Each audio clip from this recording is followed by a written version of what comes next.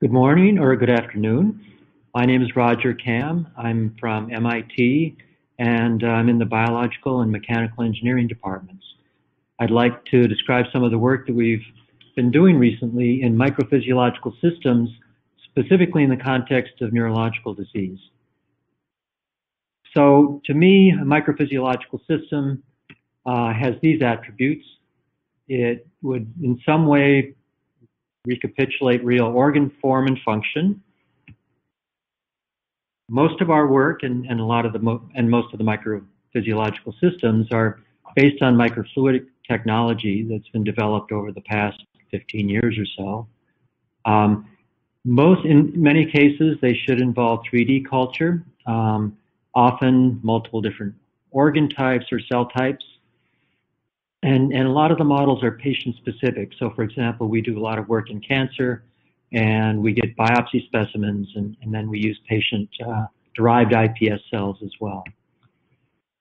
I wouldn't say that these are high-throughput systems, but they are they can be put onto platforms that have, say, 40 experiments on a 384-well platform. And most of the experiments that most of the platforms that I'm going to describe today are amenable to translation into that level of throughput. Our focus has been largely on developing vascularized systems. Most of what I talk about will have vascular networks and be perfusible, except for the last one at the end of my talk. And then finally, in terms of applications, I think this audience knows that these could be used as disease models. They could be used in terms of developing new approaches to therapy or for drug screening. By way of disclosure, I'm a co-founder of AIM Biotech, and a lot of the platforms that I'm going to describe today are basically of the design that you see up in the upper left-hand corner. The pink region corresponds to a region where the gel can be injected into the system, and that could contain various cell types. The aqua and blue channels correspond to regions where we have media access. There are variations on the design that I'm going to show you today, but the basic concepts are here. And when we inject the gel, it's just constrained into that central gel region by these posts by surface tension pinning. Here's another variation on the design, which we use more generally for organoid systems, where we have the two media channels.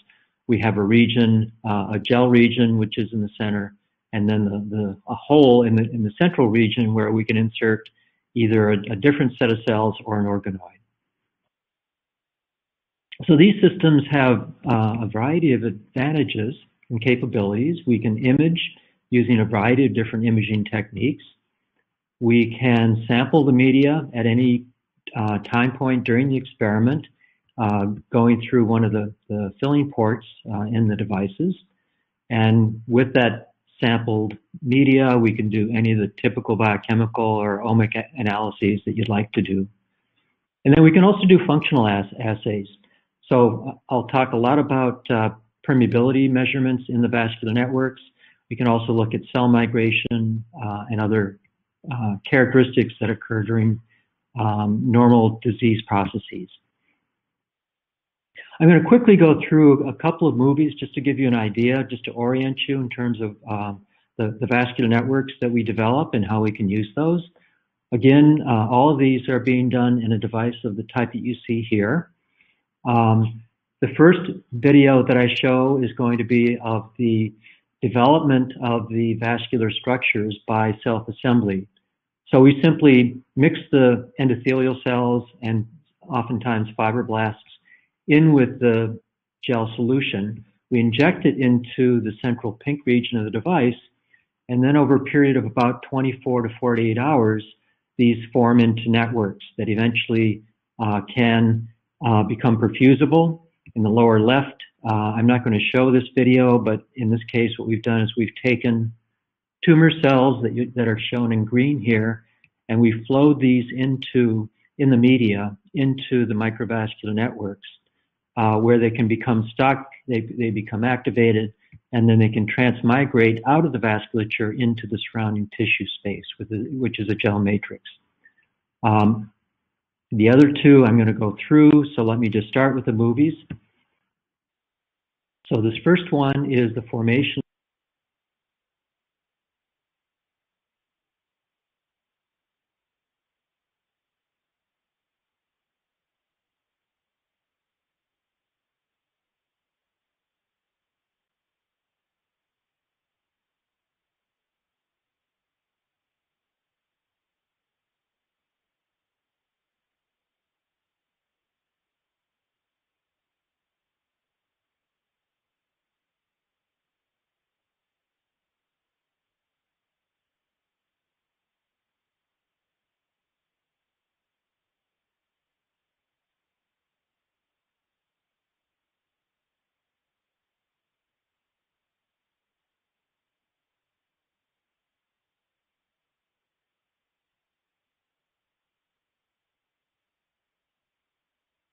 with or without immune cells for at least a week and probably more. This is just to give you some idea of the kind of fluorescent microscopy that we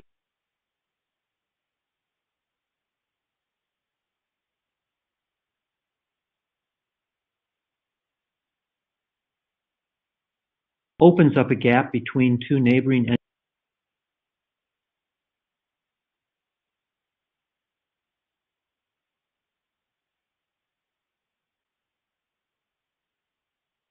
and this process generally takes about 4 hours. In this case, what we've done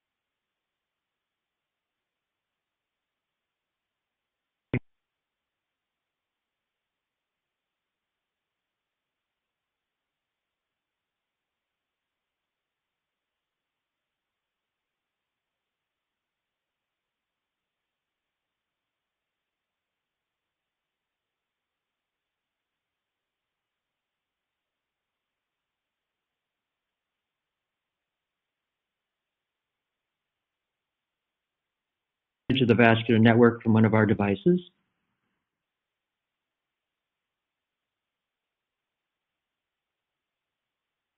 The image from the microvascular network shows in blue here because we stained collagen type 4.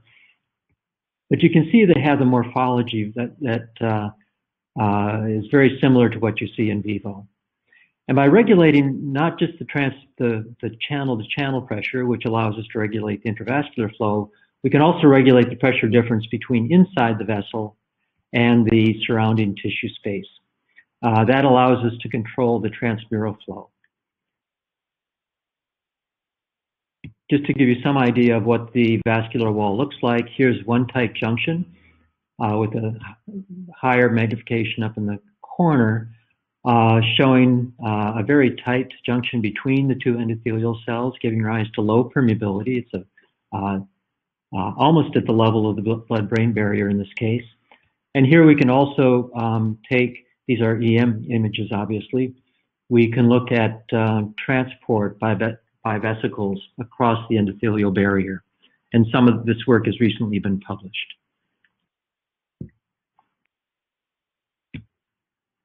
In this slide, I'm going to talk about the measurements of vascular permeability that we can make. And here what we've done is generated our three-dimensional network, and we've compared the results of that using the same cells, but in a transwell system, which is what I think many of you probably are used to using. When we measure the permeability, or the leakiness of the vasculature of the endothelium, as a function of molecular weight, with our 3D system, we get the results that are shown in the solid green symbols, which agree very well with the in vivo measurements, which are the open green symbols here. With the same cells in a 2D system, we get the solid orange symbols, and other 2D systems are shown in the open symbols. So you can see there can be 1 to 2 orders of magnitude difference in the permeability. That's with no transmural flow. If we generate a transmural flow, then the apparent permeability goes up with the pressure difference between the inside the vessel and outside the vessel. We can do that with various molecular weight dextrans, for example. And from these data, we can back out what the hydraulic conductivity is and also the reflection coefficient of the vasculature. And again, the green symbols are the measurements here corresponding closely with the animal measurements and somewhat lower than most of the 2D measurements. Reflection coefficients are what you'd expect going from a small protein, 4 kilodalton dextran, up to 150 kilodalton dextran. The reflection coefficients approach about 1.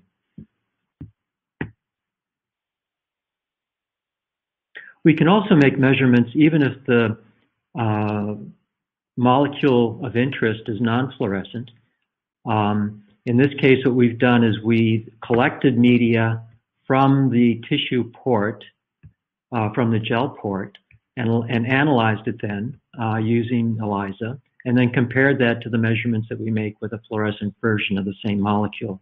And you can see that both for albumin and IgG, we're getting normalized concentration ratios. This is concentration intravascular divided by the, concentration outside the vessel divided by concentration inside the vessel for the 2 different proteins. Also, interestingly, if you look at the permeability, the apparent permeability for these 2 molecules, what you find is that unlike the dextran, these are pressure independent, suggesting that these are both actively transported, as we know that they are, both albumin and IgG. And so most of them are being transported through the cell. We've also looked at the transport of, in this case, 2 monoclonal antibodies and 2 small molecule therapeutics. And again, the concentration ratios are pretty much what you'd expect to see, and they're consistent with measurements that we've confirmed with our sponsors of this work, which is Amgen. So I'm going to move on to the blood-brain barrier. These are just the different pathways that molecules use to get across the endothelium. But the 3 different cell types that are present in the blood-brain barrier are shown here: the endothelial cells, the pericytes, and the astrocytes. The astrocyte end feet, which come in contact with the vessels. And you can see we can either get transcellular exchange or we can get pericellular exchange.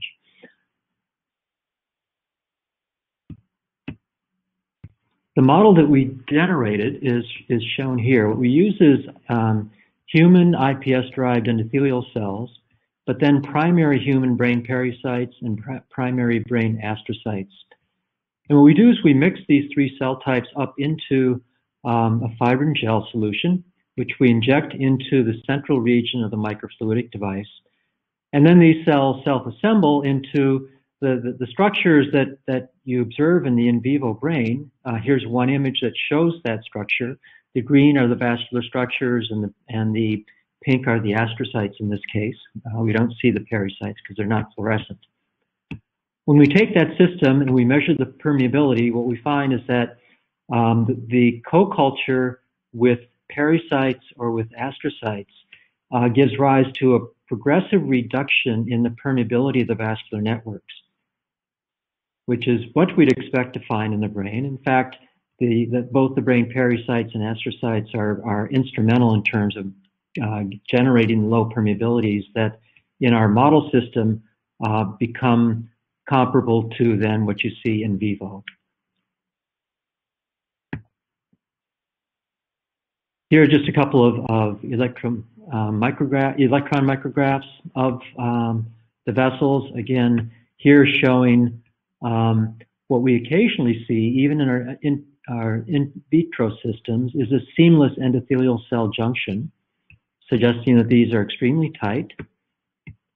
We can also, just using false colors, we can look at interactions between astrocytes and the endothelial cell. or in this case, the 3 cell types, the astrocyte in pink, the pericyte in red, and the endothelial cell in green. These images, by the way, were produced by Olga Morozova at Harvard University in collaboration, again, with Amgen. So we were interested in seeing what was giving rise to the tightness, the low permeability of our BBB model. So we looked at several different proteins. The first 3 rows here are tight junctional proteins, and the last 2 are basement membrane proteins. So this is just immunohistochemical staining. So you can see, at least qualitatively, that as you go from a monoculture to a co-culture to a triculture system, you get progressively higher levels of expression of these tight junction proteins, and also of several basement membrane proteins. We did a more extensive analysis using RT-PCR. This is for all the cells collectively in the system. So in other words, it includes the endothelial cells, the pericytes, and the astrocytes. But you can see it gives you some idea how as you go progressively in time from day 0 up to day 7, we get a progressive increase in the expression level of these 3 tight junction proteins, the ones indicated by green, but also an increase, relative increase, when we compare the monoculture system to the co-culture and the triculture system. Some of these other proteins, the genes that I've highlighted in red here, are of interest because they happen to be transporter proteins that tend to be upregulated in the brain BBB. We went back and we redid some of the RT-PCR data. This time we separated out the endothelial cells so that we could look exclusively at the expression levels in those. So again, we're looking at the tight junction or adherens junction proteins. Those are the ones in the first group. And you can see again, here we're comparing, for example, so these are the tight junction proteins in the top and the transporter proteins in the bottom. If we look, for example, comparing these are human brain microvascular endothelial cells. Everything is normalized to the 2D culture. If we put these in 3D, you can see that the expression levels change significantly. We can also show that if we compare the iPS cells as well, in the 2D culture, most of these proteins are expressed at relatively low levels, but then as we go to the 3D co-culture system, a lot of these proteins become more highly regulated. Notice that this is on a log scale, so we're talking about very large changes. And then finally, we can also look at comparison then between the primary human microvascular cells from the brain and the iPS-derived endothelial cells. And what you see is a very similar expression pattern. And in fact, in some cases, the tight junction proteins are even more highly expressed in the iPS cells once they're able to signal with the brain pericytes and astrocytes. So why do we want to generate the blood-brain barrier? And aside from looking at the transport across the barrier, we're also interested in looking at the metastasis of breast cancer, for example, in this case, to the brain. So here again, we generate our blood-brain barrier model. We introduce the cancer cells into the system, and then we observe their extravasation. And this is just one sample of the results. We've taken MDA MB231 cells. It's a triple negative breast cancer cell line, either the parental cell line or a subpopulation of these cells that preferentially metastasize to lung, the LM cells, or the preferentially metastasize to brain, the BRM cells. And what we show here is that consistent with the fact that these cells were isolated in mice, we see a higher extravasation rate. This is the percentage of cells that extravasate across the BBB during a 24-hour period. It's higher when we have the astrocytes present relative to when we have either the iPS alone or the iPS and PCs. We took that one step further. We looked at different cancer cell types. Here we looked, this is the breast cancer cell we were just looking at. If we look at A549s, which is lung cancer cell line, or the prostate carcinoma cell line, we find that similar patterns of behavior, where despite the fact that the BBB has a lower permeability and has tighter junctions than the other cell types present, or than other vascular networks, we get higher levels of extravasation into the surrounding tissue. We wanted to find out what factors were being secreted by the cells. It looked like there was something that was selectively secreted by the astrocytes that was influencing the rate of extravasation. So we did a cytokine array, and we identified a few cytokines that were upregulated in the co-culture system, astrocytes and the cancer cells. But one in particular was CCL2, which was upregulated 5-fold higher compared to the endothelial cells and the tumor cells alone. So we focused on that, and we first of all looked at taking just our monoculture system, the vascular networks derived just from the iPS-derived DCs, or the co-culture system where we add the pericytes, and then we added recombinant CCL2. And what you see here is that as we add an increasing level, we get an increase in the extravasation rate in both cases. We could also do the opposite experiment. We could take the triculture system, including the astrocytes, and as we block then, introduce a blocking antibody for CCL2, we got a progressive reduction in the extravasation rates. And I'm not going to be able to show these results, but we've also looked at the molecule that the Massaguey lab had identified as being partially responsible for the increased extravasation rates to the brain. When we block that as well, we get even further reductions in our in vitro model. So the in vitro model seems to be able to recapitulate a lot of the types of behavior that we see only in mouse models otherwise. I'm going to move on to a different model. This is a monolayer model looking at the interactions between the vascular network and Alzheimer's disease neurons. This is just a schematic on the left-hand side showing the regions where we introduce, in one case, on the left-hand gel region. Let me start from the left. There's a media channel, first of all, on the far left. The next channel is one where we introduce the genetically modified ES cells that are engineered so that they overexpress either A beta 40 or 42. Then there's an empty gel region, and then there's a channel that contains the endothelial monolayer. And what we're looking at here is how the A beta that's secreted by the neurons diffuses through the collagen barrier, interacts with the endothelium, and then impacts the function of that barrier. So here are some of the results. We're looking at permeability first for two different size dextrans. And you can see that the cells that overexpress the A beta 40 or 42, that's with AD, have a higher permeability. In other words, they're leakier than the wild type cells for both molecules. And also, we can now start to demonstrate that because of that increased leakiness of the vascular barrier, if we add thrombin to the vasculature, that gives rise to a high rate of death in the neurons, especially in the AD cells relative to the wild type.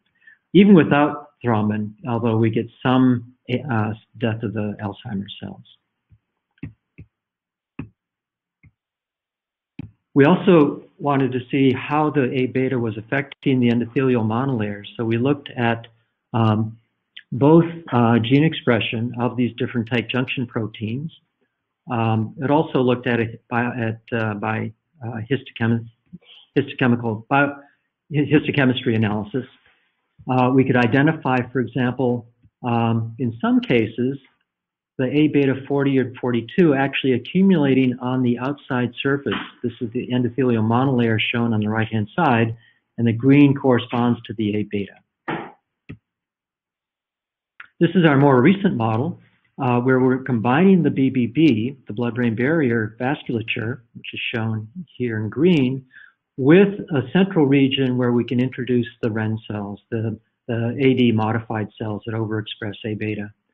to produce a more realistic model. And here you can see that the vasculature actually comes up very close to the neurons, and we get much better exchange.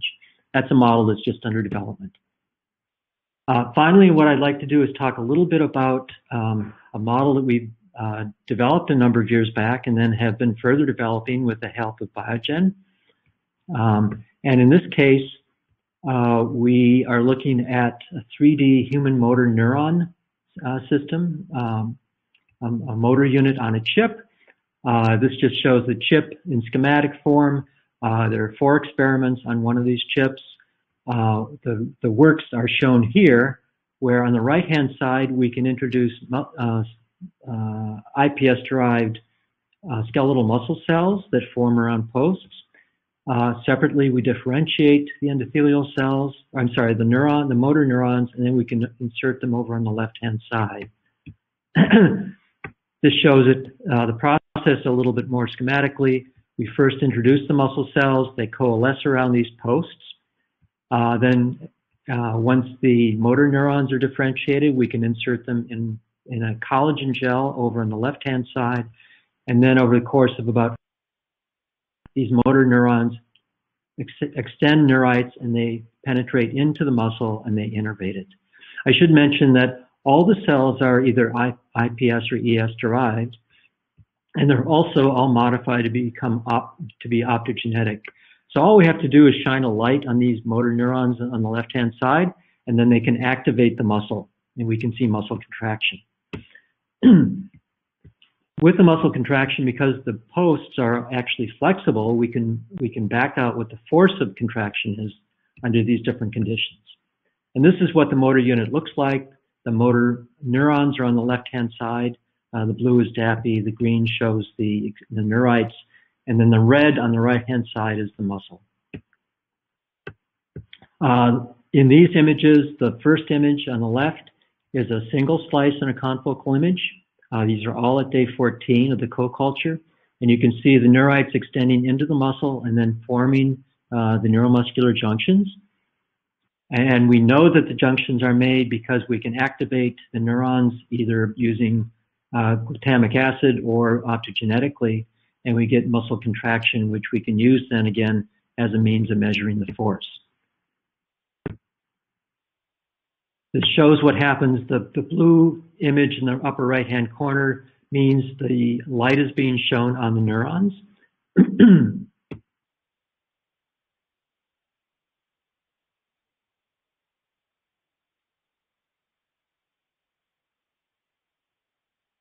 And as I say, from that we can measure the force. We've looked at this in terms of drug screening. We've just proof of principle, we took 2 drugs, bosutinib and rapamycin, both of which act to increase autophagy, that are in either phase 1 or phase 2 clinical trial. Here in the first graph, we're looking at the force of contraction of the muscle. The muscle, I should point out, is the same in both the ALS and the healthy systems. Only the motor neurons are derived from an ALS patient. Despite that, what we find is that the muscle contractile force in the far right here on day 14, the light gray box corresponds to the healthy motor unit. The black box corresponds to the ALS motor unit. So you can see there's already a loss of function in the muscle, which is recovered partly by the use of the one or both drugs. We can also look at it in terms of the morphology of the system that you see on the left here, and then also in terms of the cell death in the muscle cluster, which is very low in the healthy system, is quite high with ALS, but then gets recovered again through the therapies, suggesting that this platform could be used for drug screening.